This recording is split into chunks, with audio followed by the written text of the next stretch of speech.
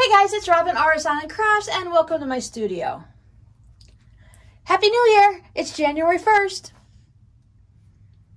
For those of you that were expecting a calming and relaxing January 1st video, I'd mentioned that I would just put up a video showing all the new yarny things that I cast on for knitting and crochet.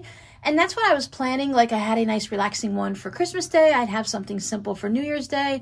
But then I noticed on the calendar that New Year's Day is on a Friday, and on Saturday is our live stream. So you're getting this video now, and you will get the yarny goodness on Whip It Wednesday.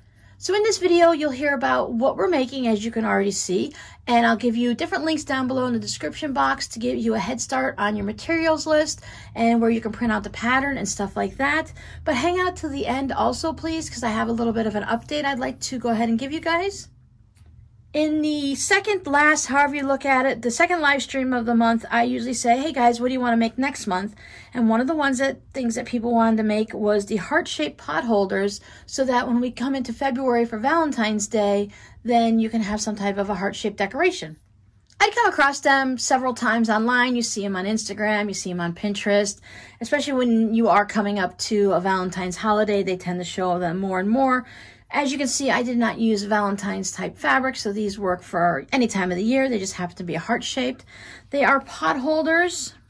This one is a little bit of a smaller one that goes like this. I have computers on one side and the other.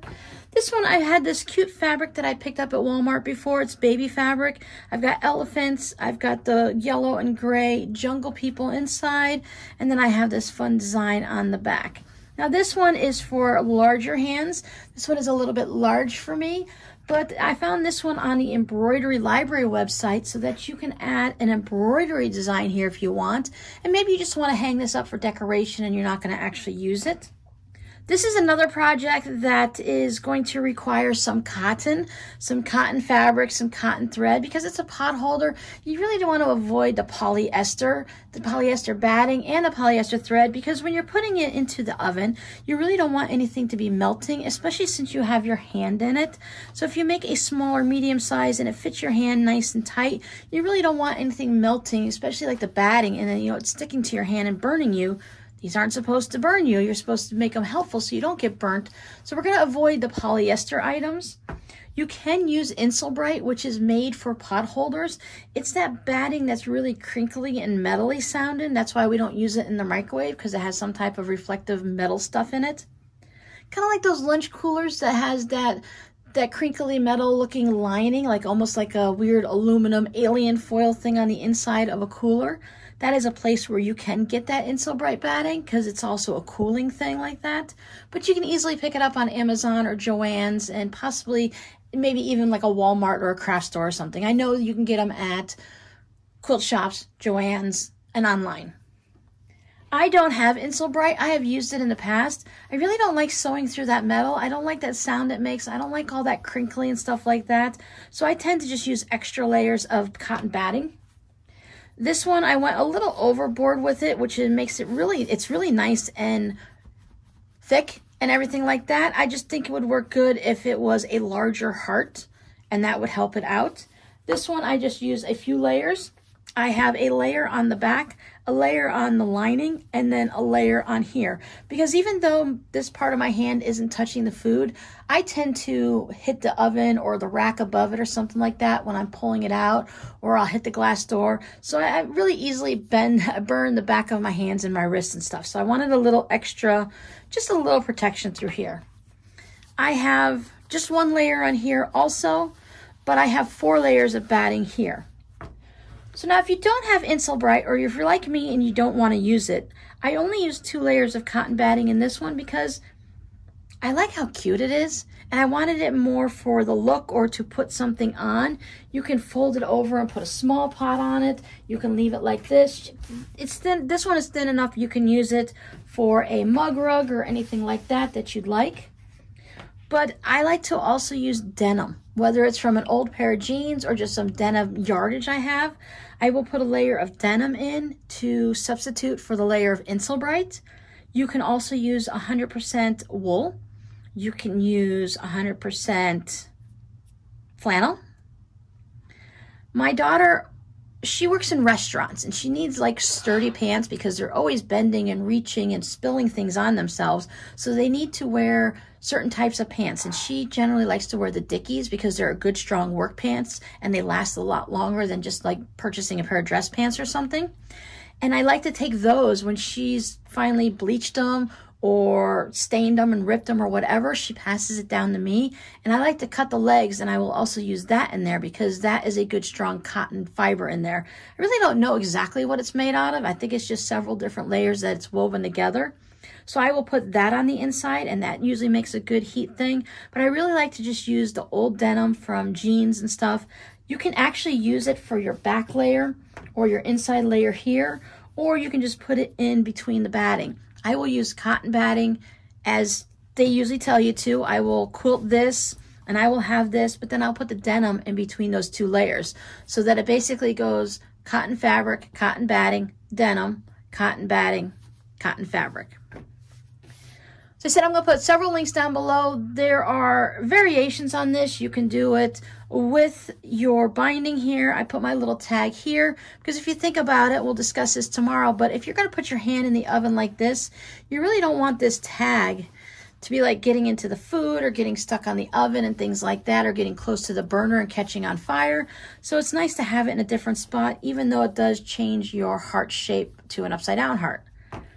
I keep all of my pot holders on a shelf in the kitchen or in a drawer.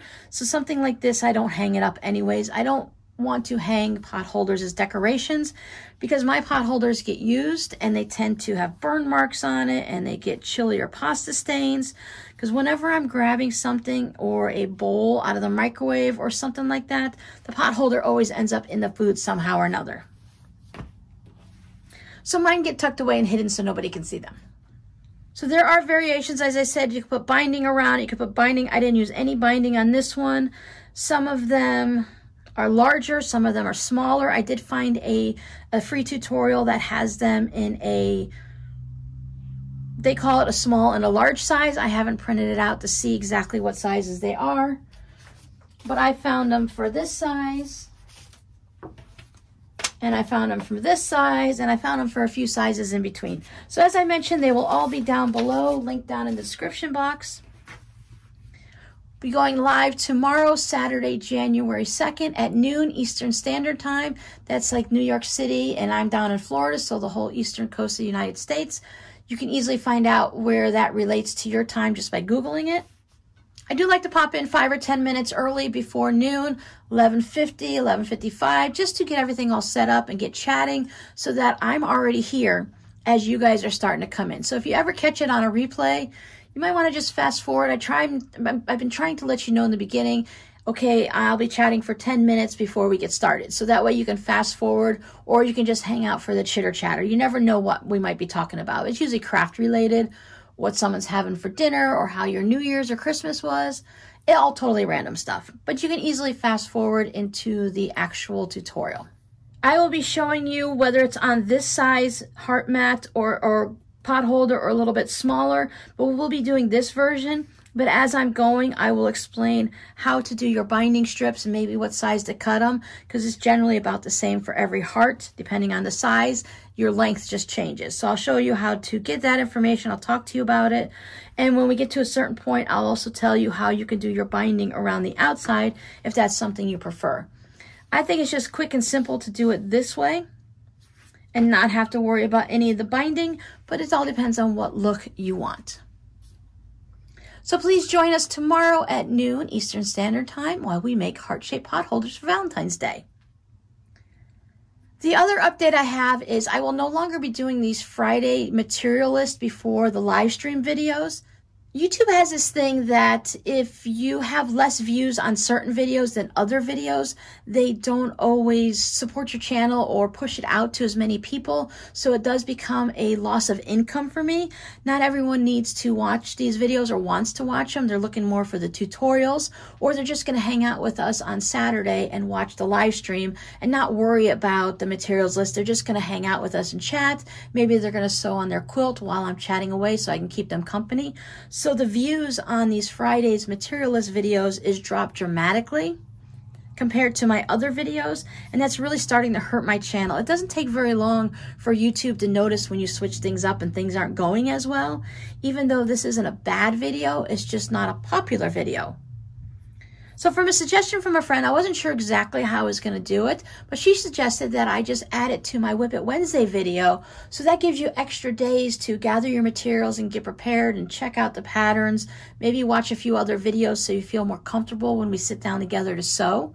So at the end of the Whip It Wednesdays, prior to a live stream, I know that's complicated, but I do the live streams on the 1st and the 3rd Saturday of every month. So the Wednesday prior to that, if you hang out through all the way at the end, and I will let you know in the beginning, hang out to the end because I have the material list for our live stream, I will add it at the end of my Whip It Wednesday video.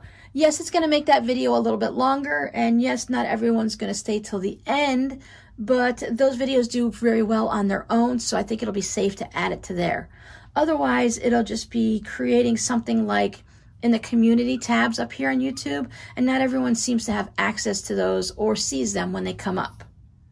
So thank you for understanding all these little bit of changes as we go. It is the new year. It is nice to kind of shake things up a little bit and see what worked last year and what might need a little adjusting for this year and just make those changes. So I hope to see you guys tomorrow at noon where we're going to make our little heart-shaped pot holders. You could also use some fun ladybug type fabric. That's almost the shape of a ladybug because they're basically a heart with the little bit different colors on the inside. I think that would be really fun. So I'll see you guys tomorrow, a little bit before noon. Bye.